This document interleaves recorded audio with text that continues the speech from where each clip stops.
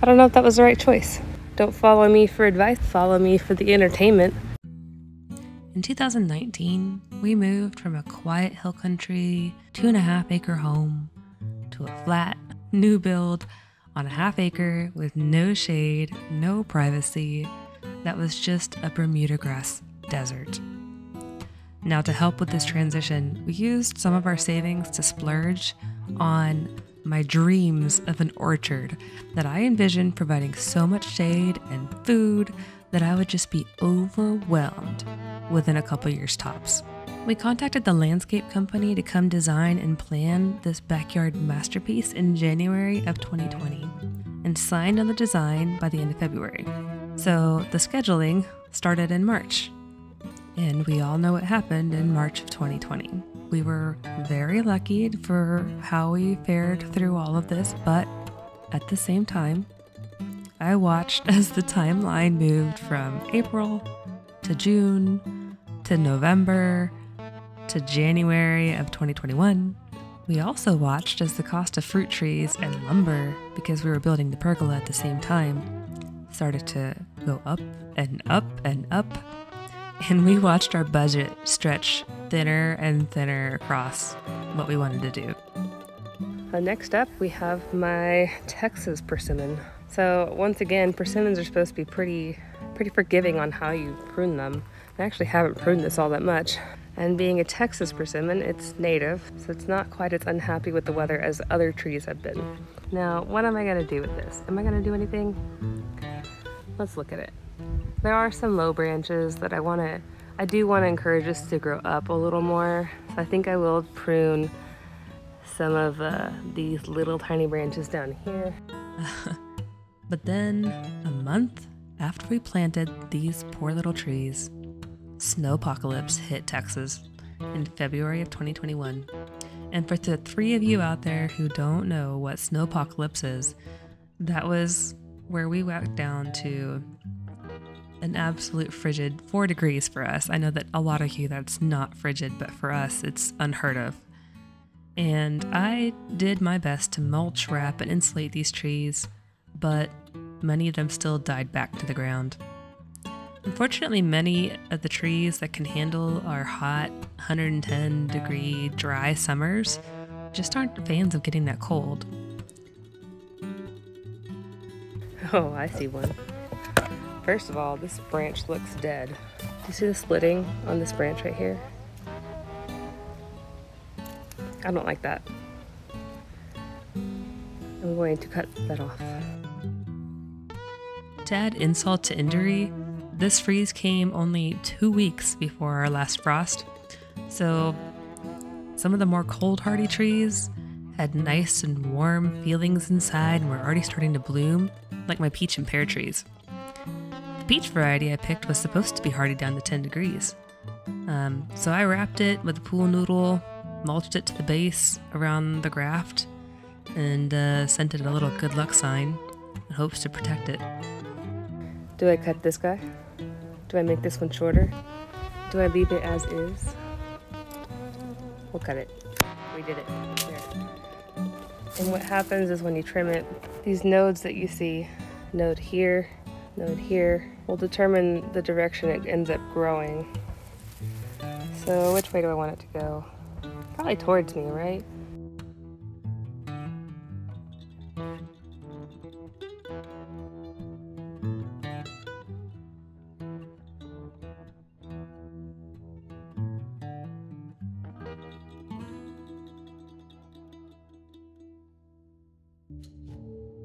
So the fig tree took quite a bit of damage in the freeze. It died all the way back to the ground. It was probably 7 feet tall before the freeze. There was also quite a bit of animal damage from squirrels and rats and possums and crows and who knows what else that ate all the figs and nibbled on the branches after the freeze of this year. So once the tree had gone dormant. So I cut off quite a bit just because I didn't trust some of the new growth to really grow into much of a tree later, so it can just grow again. Now my hollies have fruit on them. These are my Japan hollies. They have fruit on them right now. We will leave those alone and prune them once the fruit is off. I'm trying to get them to grow more tree-like as opposed to shrub-like. And this one is the second best or second worst, however you want to look at it. And then I have one right there that's the best in terms of tree-like, and one over there that is the worst. So this peach tree died all the way back to below the graft point, and I could tell because you can tell where the graft happened and it grew around it.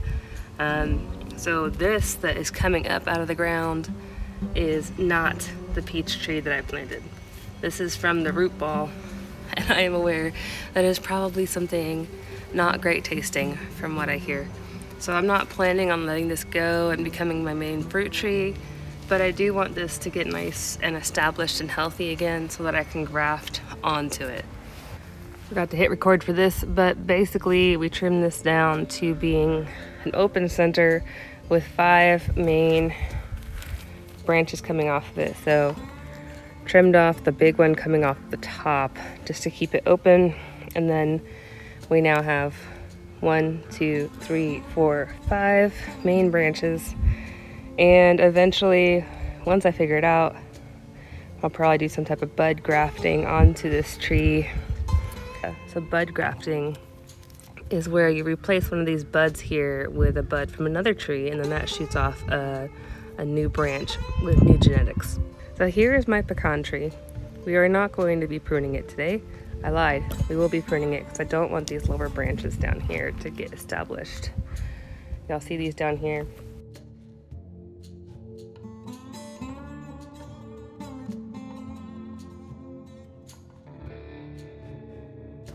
So we had a leak right about there, and then the water slopes down this way.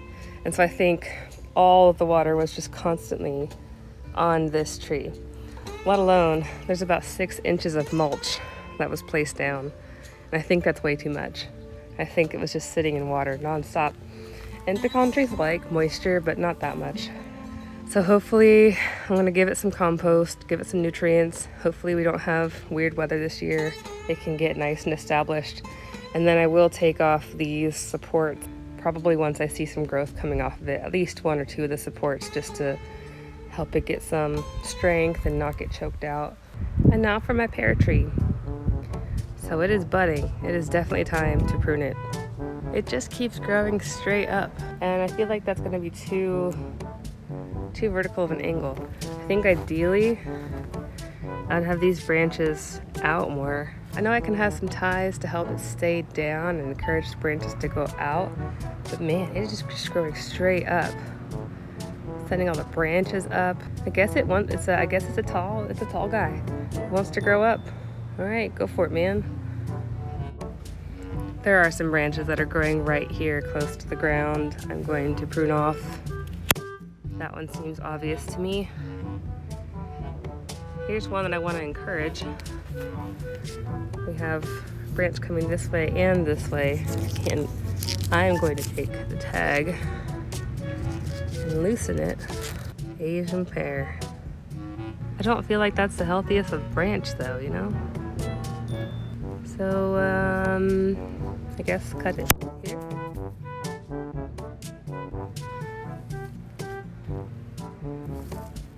Okay, so we have one this way, one that way, one that way. We'll leave this one, but I think I'll cut that one, and that one, and that one. So now I have one going each direction. And maybe I'll cut the growth tip of this on an outward bud to try to make it grow out. So maybe here. I don't know if that was the right choice. Don't follow me for advice on this. Follow me for the entertainment. All right, so this is our first tier. Wow, that didn't look healthy at all. Okay. Make this a little cleaner.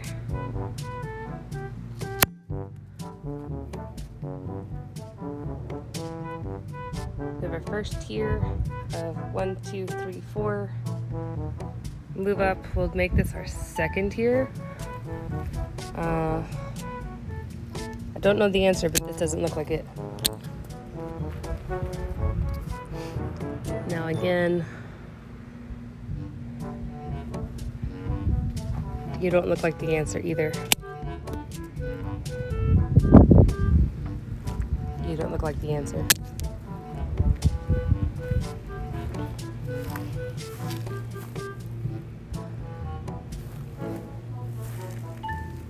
Right, so if we look at here, we have one coming out, one going left, one kind of going right. So we'll try to encourage it to go right a little more, maybe cut it here. And I'm not sure which of these are gonna win. I think I'll just do that. I don't know what I'm doing. All right.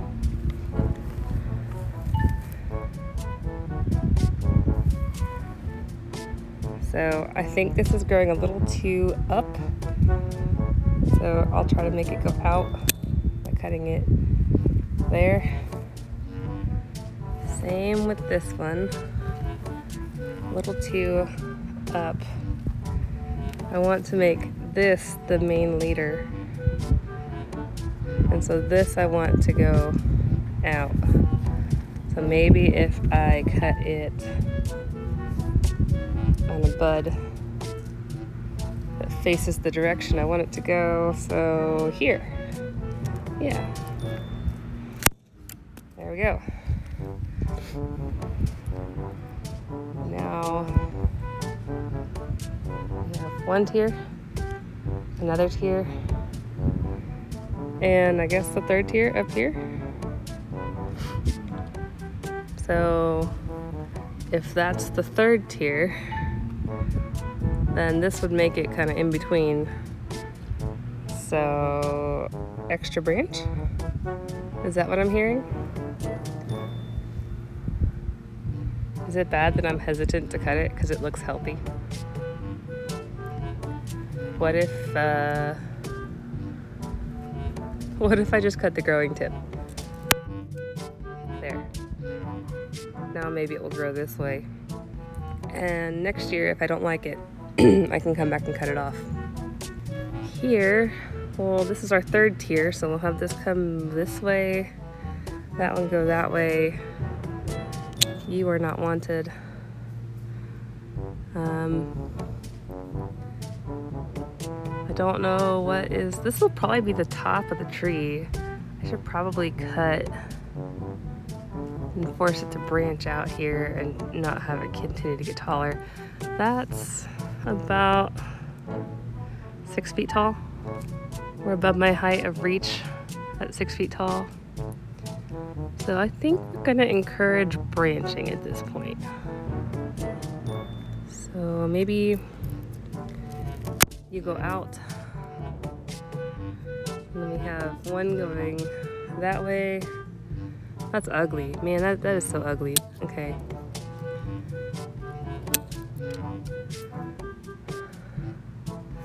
Yeah, I don't know. There we go. And bam.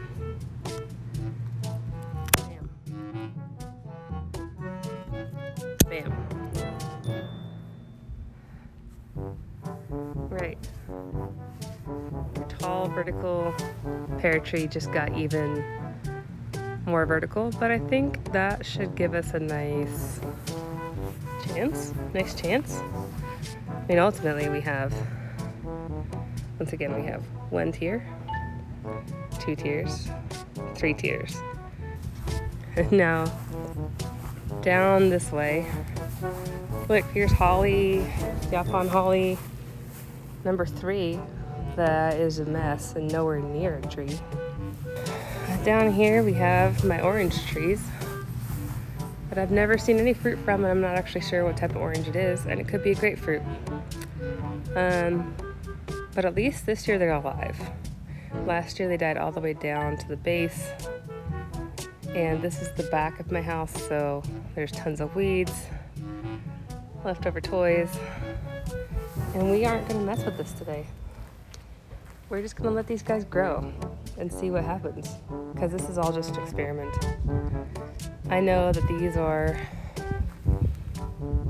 quite thorny, probably have sour fruit, but at this point I'm just curious what fruit they have, and if I can get orange trees to fruit. And if I can get these to stay alive longer than one season in our winters we have, I'm gonna graft something on it, and then I'll protect it. So thanks for following along today with what is most likely my ugliest part of my backyard that looks the worst. My trees are so miserable and I feel so bad for them. So send them your love, send them your good weather, send them all of your thoughts and prayers that they get good nutrition and start to grow this year. So with that, have a great day and God bless you.